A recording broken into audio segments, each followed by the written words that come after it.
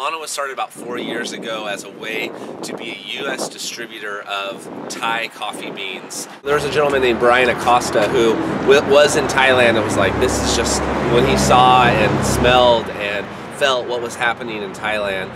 he was just moved to say, I want to get this thing started in Fresno, of all places. And so, so he led the groundwork for then me to continue to launch off on. Our partner agency does clean water wells, has started 2 schools up in the hill tribes in northern Thailand, and a healthcare facility where there's a full-time physician now who's able to care for villagers' medical needs. Our generation cares about knowing where the proceeds of their money goes to, wants to invest into products that make a difference in people's lives, and coffee is a product that most Americans drink very regularly and oftentimes many times a day, and so it's the second most traded commodity in the world besides oil, and so the capacity to be able to make a difference in people's lives for the farmers is just huge. The opportunity just seemed like I needed a new vision to step in and to hopefully continue to grow it and make it profitable so that we could send more and more money back to Thailand. And so it was just intriguing to me to kind of help build a product that I know that the Fresno community wants to be a part of and wants to support.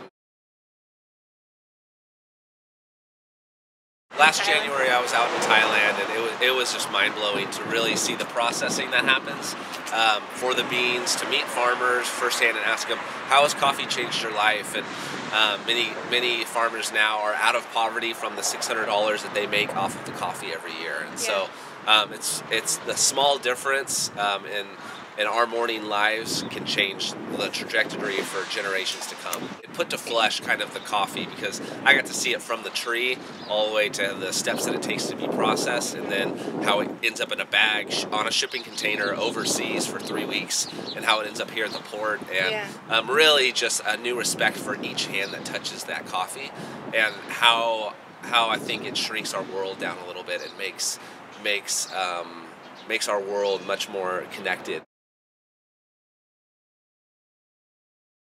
We had just been on the hunt for a few months of finding somewhere downtown, and probably about 6 months just looking and finding places that are too big or too small. And so this place was a little bit out of our range, but I was able to help find someone who also needed some space, and so we could link up and get a presence here. I officially heard this street has been known as like Auto Row. I think with what Tioga Sequoia is doing around the corner, with the Fulton Mall changes and the road that's going to be put in there, I think it was a really great opportunity. It's just a plus that it has really beautiful outside, but I mean, any of these little warehouses would have done, and so I feel like, we're fortunate to be down here, hopefully in an age where downtown's continuing to move forward. I think that would be the vision at some point, would be to continue to build into our space to allow people to come and enjoy and taste Lanna coffee by the cup. It's a little ways out because we want to continue to build what we're doing in the roasting and distributing. But I think because we just happen to find ourselves in a really beautiful spot of an area of downtown that's growing,